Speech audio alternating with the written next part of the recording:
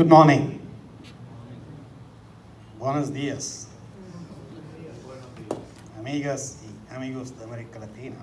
Bienvenidos. The story of Indo-Latin American economic relations is a bit like the story of a typical Bollywood movie. 3 hours, 3 parts. The relations have evolved in 3 stages. In the first stage, 1950s, 60s, 70s, it was a period of mutual ignorance and indifference. Like in a film, the hero and heroine doesn't look at each other. Second stage was 80s and 90s, when Latin America had transitioned from dictatorship to democracies, but was submerged in the neoliberalistic Washington consensus. So at the time, the relations were tentative, occasional flirtation, one-night stand. But since 2000, in the 21st century, it is mutual attraction, romance, love.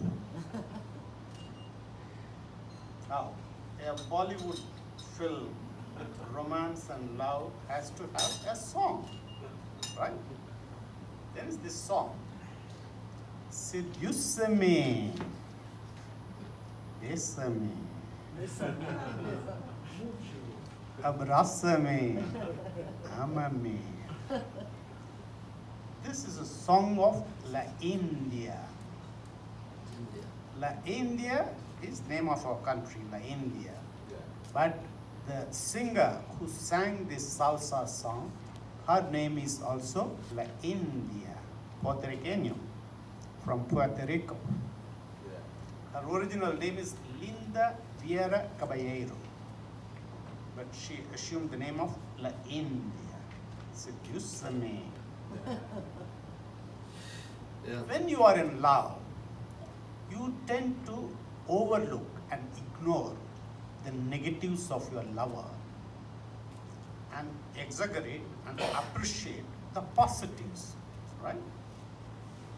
Now, I am going to highlight the positives of Indo-Latin American love story in economic relations, but without exaggeration.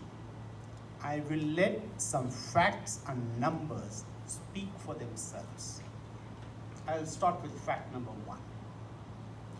India exports more to some Latin American countries than to close neighbors or some traditional trade partners. Last year, India exported $160 million to Uruguay, which is more than India's exports to Uzbekistan. Now, Uruguay is 15,000 kilometers away with a Chiquito population of 3.4 million. And Uzbekistan is 3,000 kilometers away with 31 million population. Last year, we exported $146 million to Honduras. Again, 15,000 kilometers away, in comparison to $121 million to the neighboring Cambodia, which is double the population of Honduras. And it's even more interesting, our exports to Guatemala were $292 million. This is more than double than our exports to Cambodia. Last year we did almost $1 billion of exports to Colombia, which is more than our exports to a dozen European countries, Austria, Ireland, and so on. And we did $3.7 billion of exports to Mexico, which is more than India's exports to the neighboring Thailand, Iran, Canada, Russia or Egypt. And last year we did almost $1 billion of exports to Central America, 6 countries: Guatemala, El Salvador, Honduras, Panama, Costa Rica, and Nicaragua, 6 countries. $1 billion in comparison to the 6 countries which form Central Asian Republic: Kazakhstan, Kyrgyzstan, Turkmenistan, Tajikistan, and Uzbekistan. We did $1 billion to Central America. We did only $365 million to the Central Asian republics, which are just about 2 hours flight from Delhi. Now my friends from Latin America will say, what about us? What about our exports to India? I have the numbers.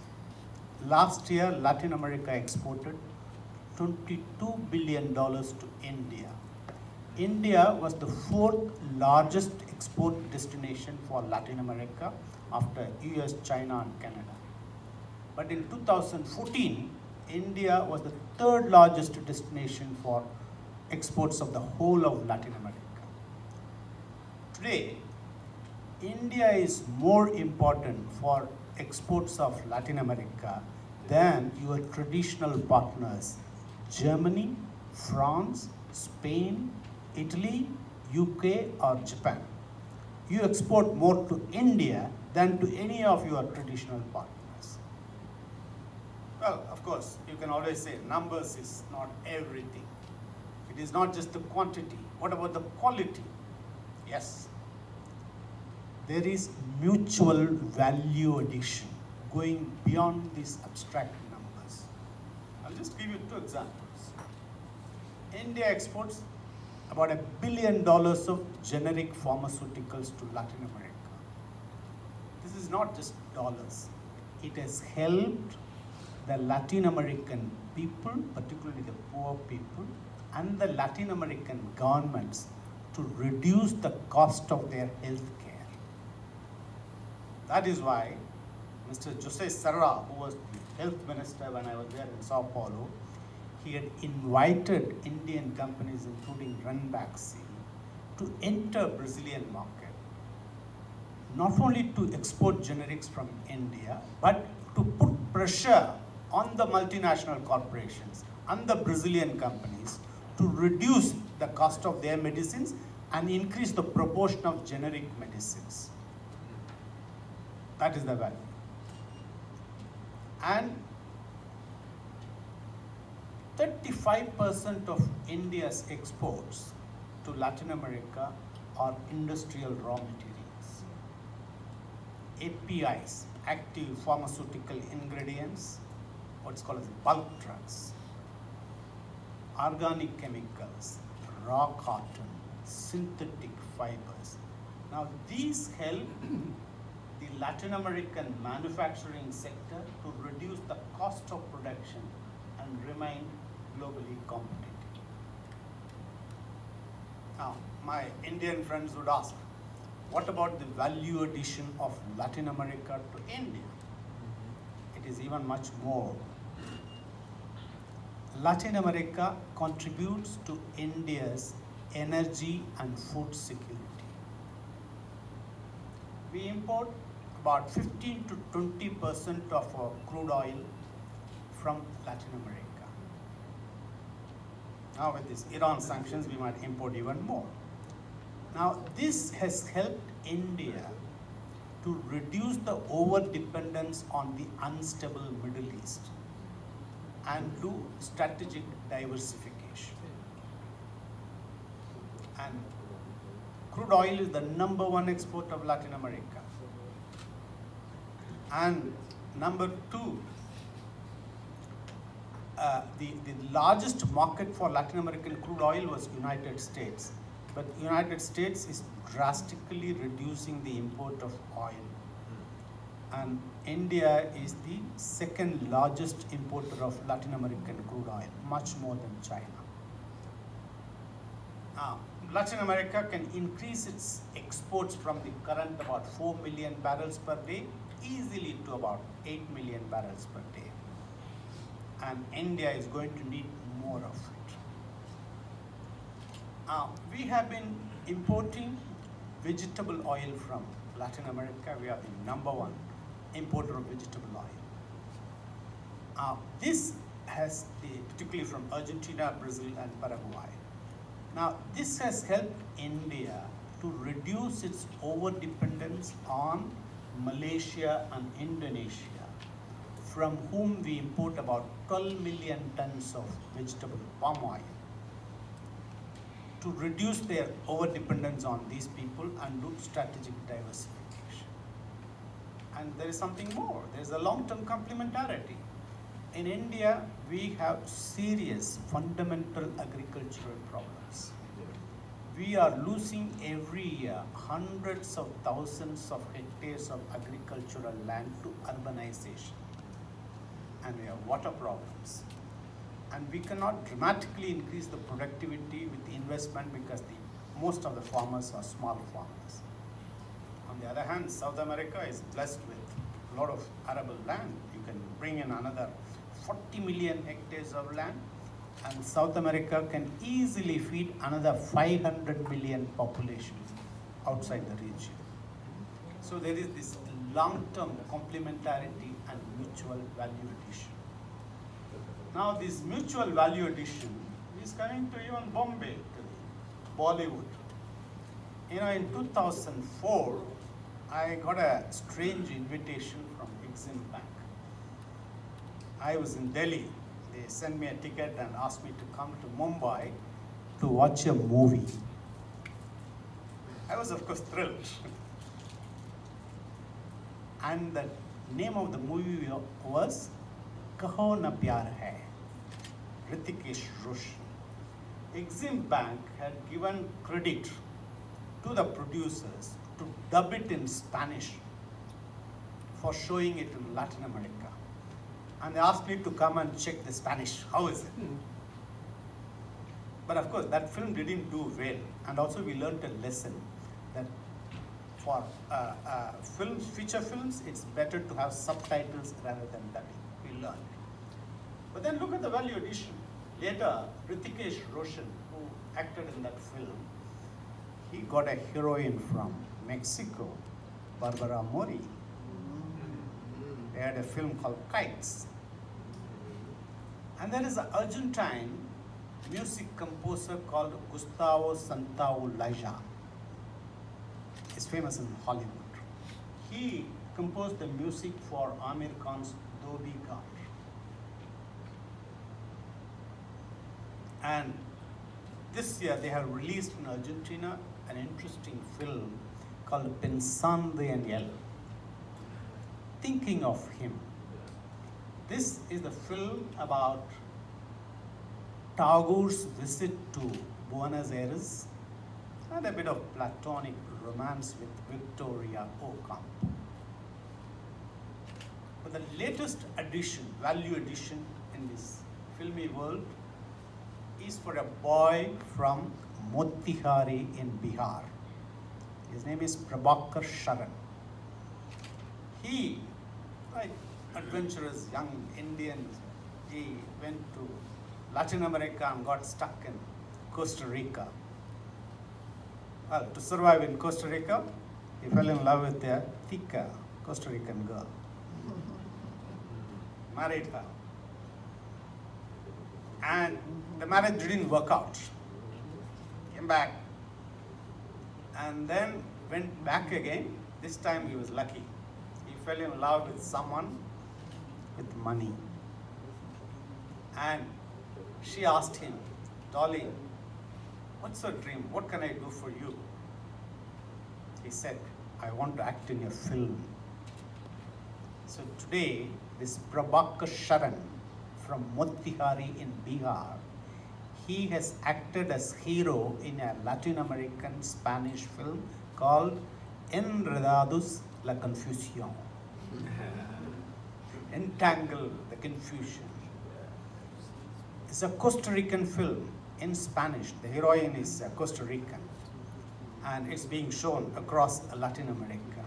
So this is the first Latin American film done in 100% Bollywood formula with all the songs and dance. Now he is making another film on human trafficking. And there is also value addition not only to Mumbai but to Rishikesh, the spiritual capital of India. You know, the Latin Americans have added value and taken Indian spiritualism to the next level. I'll give you two examples. In Buenos Aires, there's a nightclub in which a group called Yoga Rave. The band plays once a month. It's a full-fledged nightclub. There are about 700-800 teenagers, adolescents, young people. But what happens there is something different.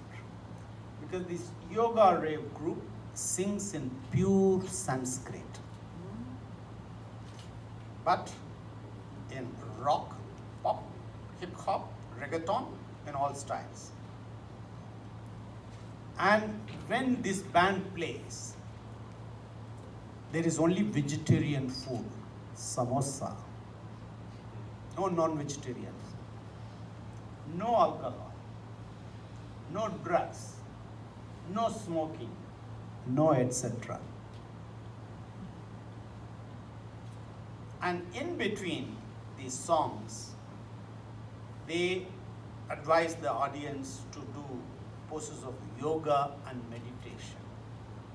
Now, this is amazing because in India, can you imagine getting 600 young teenagers to do this without alcohol in a nightclub when you sing in Sanskrit? Isn't it amazing? But even more amazing is another Brazilian. His name is Janderson Fernandes de Oliveira from Sao Paulo. He got married at the age of 30. And then for his honeymoon, he came to India with his Brazilian wife. They went around India. I didn't like it very much. Dust, dirt, poverty. Someone suggested, why don't you see Rishikesh as the last stop? So they started going to Rishikesh from Haridwar. Just climb up. They're going in an ambassador car. And this Fernandes de Oliveira, while going up in the road to Rishikesh, he started getting vibrations, which was more than the vibrations of the ambassador car. And when he reached Rishikesh, they took him to an ashram called Sachadam Ashram. And there was a guru, and they introduced him. And when he saw the guru, then he remembered he used to have dreams in which an old wise man with a white beard used to appear in the backdrop of a mountain. Then he realized that this was the same guru who used to appear in his dreams. He fell on his feet, surrendered himself, and looked at his wife and said, "Ciao, bye-bye." He renounced marriage. He became a celibate. He underwent rigorous training in Indian spiritualism. And the guru is an authentic ashram and authentic guru. He was so impressed by the dedication and authenticity of this Brazilian. He anointed him as the 5th guru. So Fernandes de Oliveira was named as Sri Prem Baba. Sri Prem Baba. You can go into the website and see. Today, he has ashrams in 12 countries: Brazil, Argentina, Israel, United States, and Europe. He is a jet-setting guru. Imagine Sri Prem Baba, a Brazilian, interpreting and disseminating Indian spiritualism across the world. That's a great value addition we appreciate. Well, to conclude, the Chinese, they have a target for Latin America. $500 billion of trade by 2025, $250 billion of investment. This was announced in 2015 by the Chinese president. They have already invested $120 billion, and they have already given credit of $150 billion. So I tell our Indian friends, why don't we also have a target for 2025? Why don't we take our exports from the current $12 billion to $25 billion by 2025? And take the overall trade from the current $34 billion to $100 billion by 2025. And investment to 20 or $25 billion by 2025. And credit, we mentioned about $400 million. Now the Chinese have given $150 billion. Why don't we take this credit to, say, $5 billion by 2025? And there is an opportunity. Prime Minister Modi is going to Buenos Aires for the G20 summit. Maybe that's an opportunity to make this big announcement of our vision of 2025 for Latin American economic relations. I have a final word for my friends in India who do business with Latin America. Don't worry about all those figures of negative growth and so on. The only risk of doing business with Latin America is falling in love. Thank you.